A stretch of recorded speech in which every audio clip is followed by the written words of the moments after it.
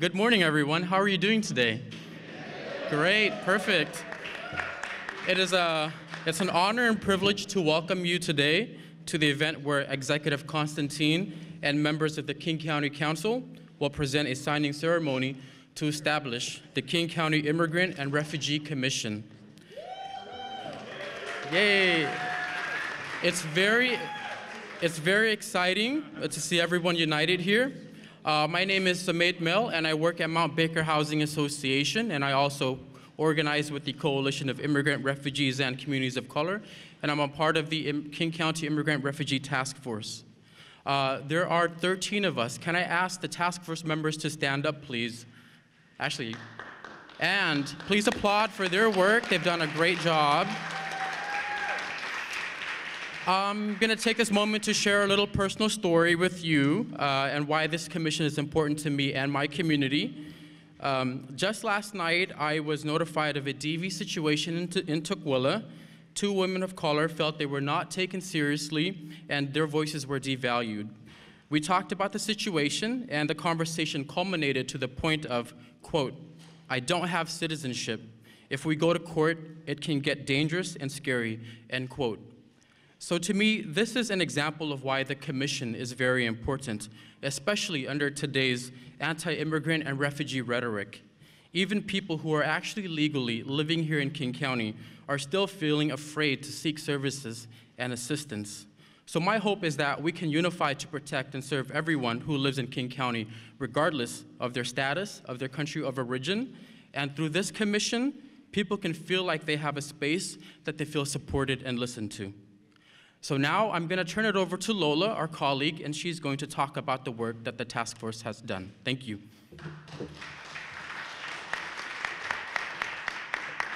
Good afternoon. My name is Lola Zakharova, and I'm an immigrant from Uzbekistan. I was a member of the King County Immigrants and Refugee Task Force since 2015 through 2017, and it is my honor and pleasure to be here on this wonderful day. So I just wanted to talk a little bit about the work that the task force has done to make the commission a reality. We have interviewed about 500 community members, gathering people's feedback, listening to their fears, listening to their ideas.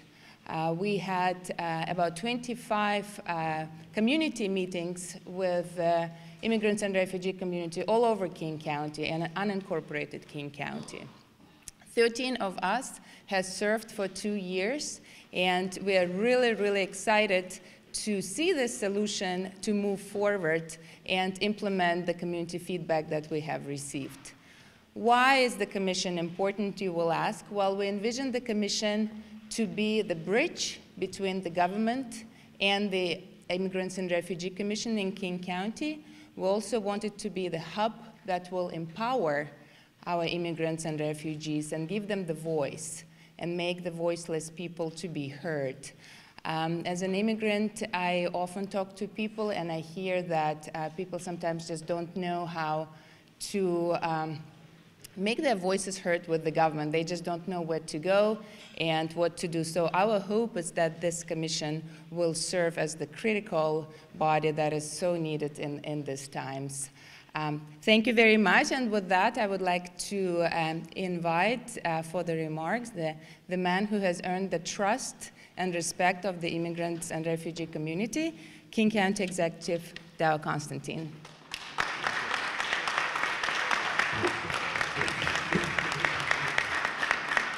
Thank you, Lola. Thank you. Everyone, good morning. Good morning. Welcome to beautiful Columbia City. I am King County Executive Dow Constantine. In a few minutes, or a few more minutes, if you've seen the agenda, there are several of us speaking.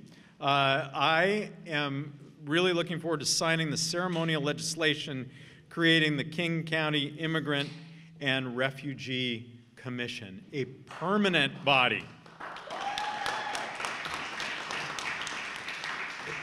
A permanent body to uphold our promise as a welcoming community. The 13-member commission will, as Lola said, serve as a hub for organizations that connect immigrant and refugee communities, aligning their work with government to maximize our impact in improving the lives of our newest residents. I'm honored to be joined here this morning by members of the task force. Thank you for your service. Your hard work, yes, thank you. Your hard work informed the historic legislation we're celebrating today, and I appreciate the expertise and the insights that you have provided building a strong foundation for this new commission. You know, as an aside, isn't it nice to be here today to be able to celebrate a positive development in our community? I mean, for the past year or more, it seems that every time many of us in this room come together, it is to stand up against a hostile federal government. And we have stood strong. We've launched a partnership to protect those in King County whose health, whose safety, whose human rights have been put at risk. Just yesterday, the King County Council approved legislation that will put King County in the nation's forefront in protecting the safety and civil rights of immigrants. Thank you, County Council. That legislation will prohibit county funds and resources from being used for federal immigration enforcement. It will require ICE to get a federal warrant to access non-publicly accessible parts of King County's property. That's a judicial warrant. And ensure that immigrants in custody know their rights. I am proud of the work we've done together. But our commitment as a welcoming community means even more than protecting the rights of those who come here seeking freedom and opportunity.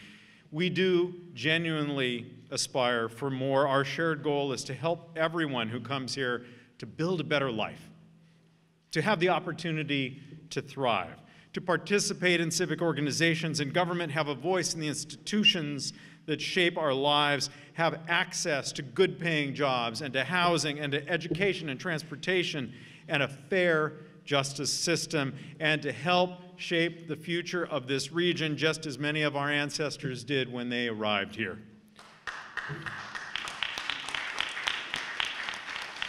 We work together. We work together to remove barriers, not just out of a sense of humanity, though that is certainly a motivation of our work. We do so now because we know our own history, that immigrants and refugees bring extraordinary skills and vigor to our region. They spark innovation. They fuel our economy. They make our communities more dynamic, more vibrant places to live. Immigrants and refugees have greatly contributed to the remarkable prosperity that we see all around us now in central Puget Sound and the Pacific Northwest. And we are going to do everything we can to ensure that that vigor, that energy continues to come to our shores for many, many decades to come. Thank you and congratulations.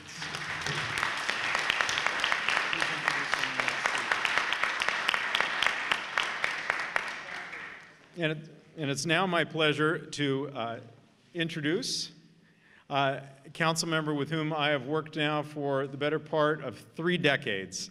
He is a lifelong champion of civil rights, of the rights of those who've been excluded, and he is the dean of and the conscience of the King County Council. Please welcome Councilmember Larry Gossett.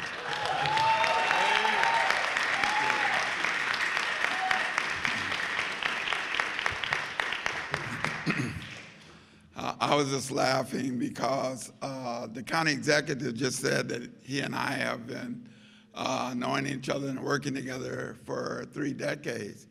And I was reminiscing back, he and I were 30 years ago, about 10 years old. So we were on the same West Seattle Little League baseball team, if y'all will believe that.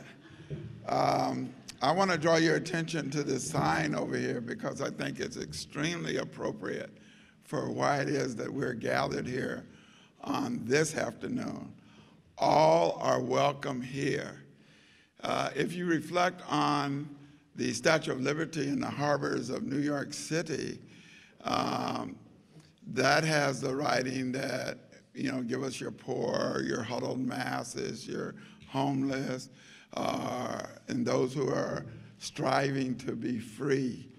But right now, the titular head of the United States of America, the 45th president, has been trying his best to make sure that immigrants coming to this land, particularly those of color, are not welcome.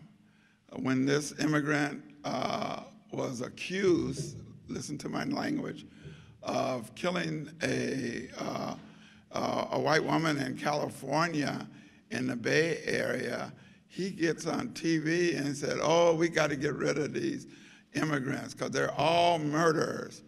And then we don't hear very much about what happened with this particular person who allegedly shot her. But when his trial does take place, we find out that he is found innocent by an all-white jury because it was proven by his lawyers that the gun went off. It was accidental. The American public would never hear that. But here in King County, we mean that we are going to welcome, that we're going to attract immigrants and refugees, and that we're going to treat them well. In closing, I'd like to just mention a measure that we passed on yesterday afternoon at the Martin Luther King Junior County Council. And that's a measure that a couple other speakers have already alluded to, and it's the strongest ordinance in our country in protecting immigrant and refugees' rights in our community, particularly those that are most disadvantaged, those that are homeless, those who are being arrested on our streets. We made it crystal clear that ICE or no other federal agency can just walk up on people in King County Jail, getting services from King County government, and think that they automatically gonna take our newest residents away.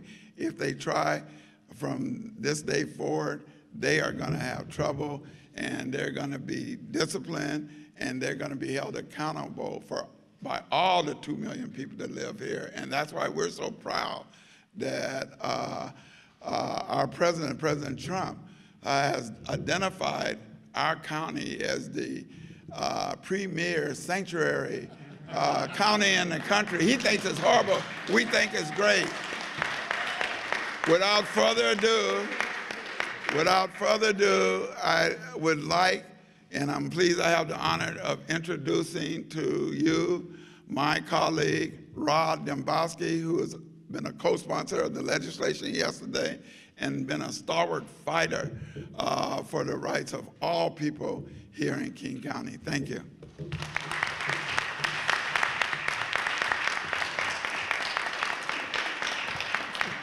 Thank you very much, Councilmember Gossett and County Executive Constantine, and we'll hear shortly from our County Council Chair, Joe McDermott. Thank you very much for the warm welcome into the community.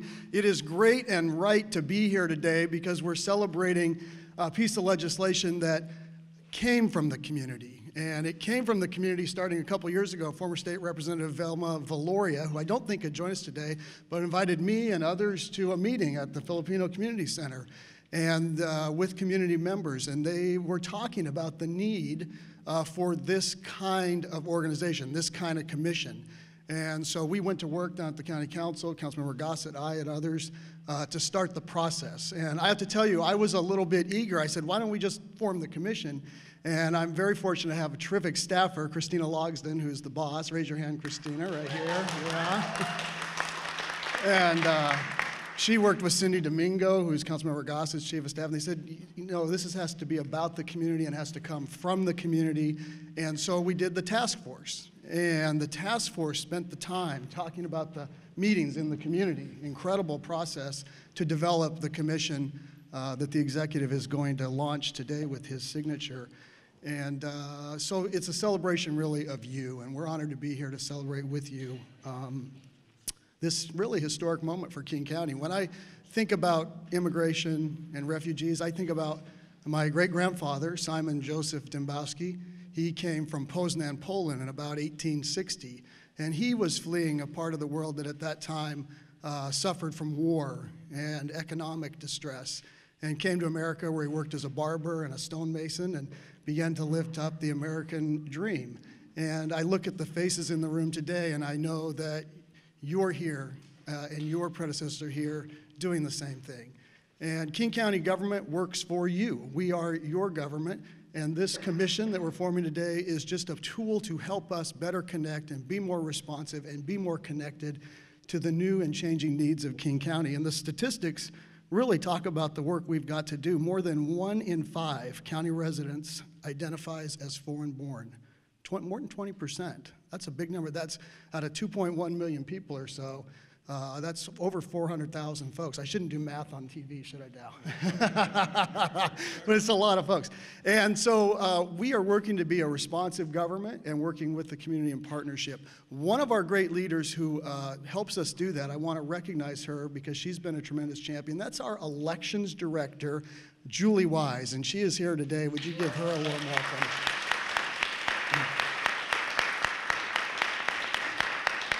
Director Wise, as you know in this room, has come into the community and been a leader on starting our voter education fund, where we grant dollars to the community to help lift folks up, get them registered, help them engage. He's been a leader on language translation, where we've added Spanish and Korean and have a process to add additional languages going forward to help connect folks to the community.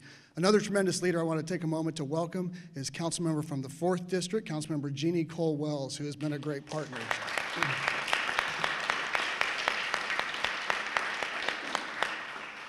So today, by establishing this Immigrant and Refugee Commission, we acknowledge the circumstances and the state of King County today. And we acknowledge that the challenges that are faced by our immigrant and refugee community here are different and unique and require special attention and special support and special partnership. And I'm really looking forward to the work of the commission and partnering with it to make sure that the policies of our government are responsive. And thank you so much for being here. It's now my pleasure to introduce the chair of the King County Council, the council member from the Fighting 8th District, Councilmember Joe McDermott. Give him a warm welcome.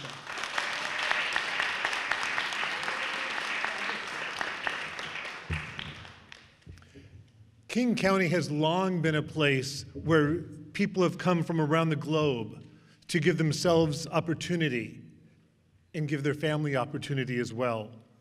This growth has really shaped our region. Each new resident brings with them new ideas, new perspectives that truly enrich our community. And our region has a history of welcoming and affirming these new residents, new people joining us. But we also can't forget that one of the most egregious actions taken by the federal government, the internment of people of Japanese ancestry, began right here in our collective backyard. Sadly, efforts to tear our communities apart based on imaginary divisions are still present. Today, we are fighting against those voices and taking concrete action. The Immigrant and Refugee Commission is King County's commitment to working to serve all residents of our community. The Commission will elevate the voices of these communities, voices that have too often been silenced or ignored, or more recently, we have seen far too many incidences of intimidation and bullying of these voices, much more insidious work, so that we can work collectively to address the priorities of the communities. These priorities, whether they're for jobs, for education, for quality health care, are the same priorities that everyone else in King County holds. But we can't ignore the historic barriers that have purposely been put in front of these communities, which makes their work that much harder. That's why we started the work of the Immigrant and Refugee Task Force. And out of that task force, and as Councilmember Dembowski mentioned, hearing from the community themselves, today stand here signing and celebrating the creation of the Immigrant and Refugee Commission, a permanent body to bring these voices to King County government and to our communities across the county to make sure that those voices stand strong. And two of those voices that I'm pleased to be able to introduce today are Ahmed Abdul and Dinah Wilson. Please join me in welcoming them.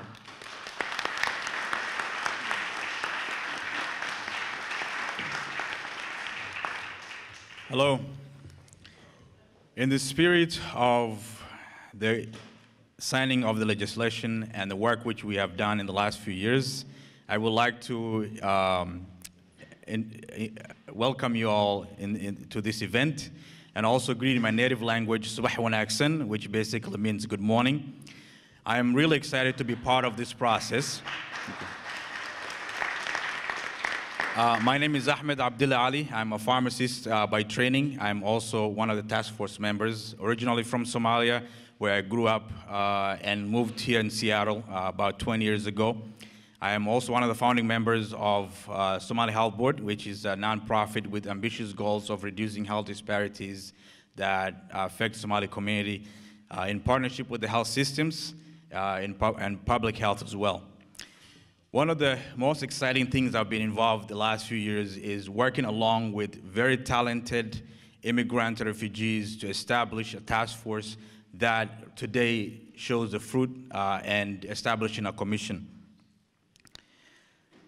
I would like to thank special gratitude to our elected officials, County Executive Dow Constantine, Council members Dabansky, Laurie Gossett, and McDermott. We're truly excited to have you as leaders and champions who continue to hear our voices and connect with our communities and fight for our rights alongside our communities and activists and organizers. This could not be better time in looking at the political debacle that's going on when it comes to immigrant and refugees, and therefore really excited to have leaders within our community who are able to stand along our shoulders. This has been a long journey. We're so excited to be here at this final and the beginning step of the Immigrant and Refugee Commission. With that, I would like to welcome my colleague, Dinah Wilson.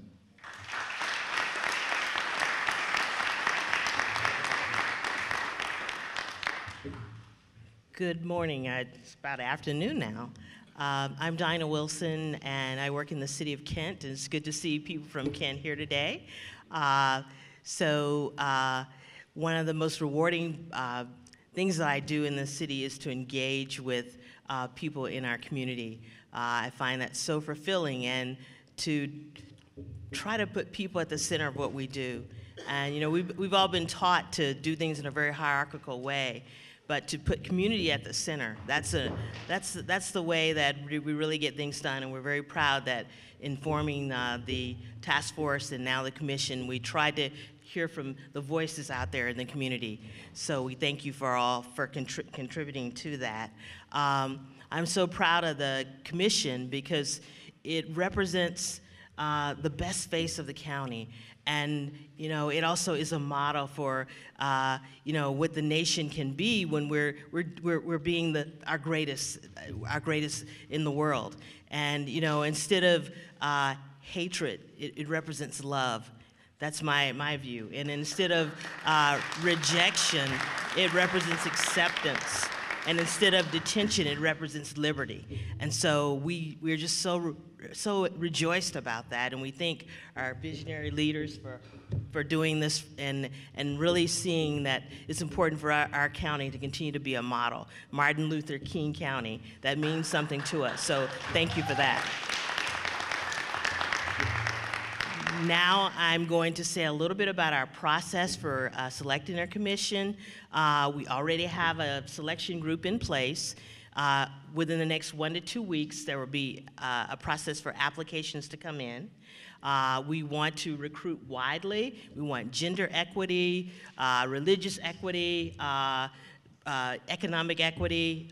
We want people who are undocumented individuals to reach out and apply.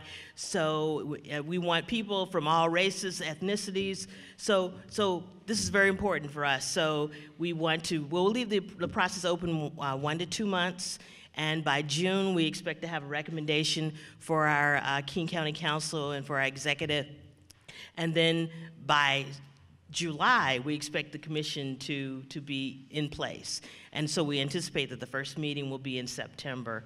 So that's the process. Stay connected to us, and we will stay connected to you. There will be a website available for you to apply, and we'll get all the information out to our networks and ask you to also share information to your networks, because we really want to disseminate this information widely. Now, I think we're going to Ready to go? sign the ordinance. We're going to sign the ordinance. Yes. That was great. All right, folks, gather around. So I and then the council members are going to sign the Immigrant and Refugee Commission into law. Here we go.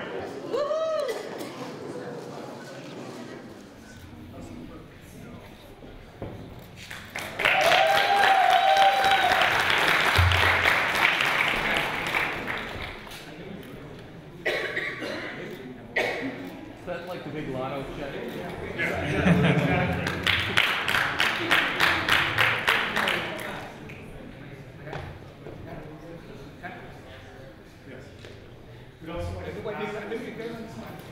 If all of the task force members could come forward as well to sign.